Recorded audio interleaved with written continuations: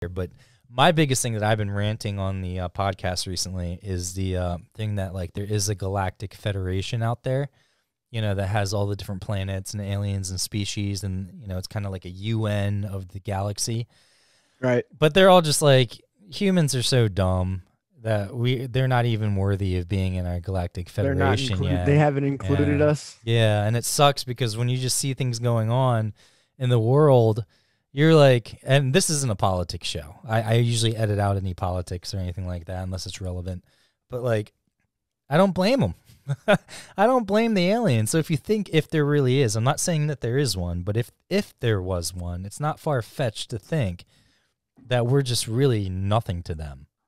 If you think about why, like if they're that advanced, they're not worried about like entertainment or like, you know, like beauty or stupid stuff like that. Like they're not spending all this money on beauty products, and they're like, their main focus is like technology and science and research. Yeah. So I think that's half the reason that they haven't told us too, like globally, that there are aliens or we are in contact with aliens, because all the stupid shit that we concentrate, social media, beauty, all that stuff, it would be irrelevant because everyone would be like, holy shit.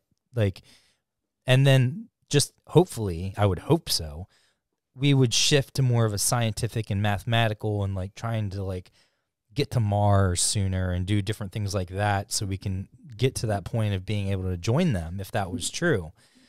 But I also feel like if we found that out, nothing would change. We would still just be humans.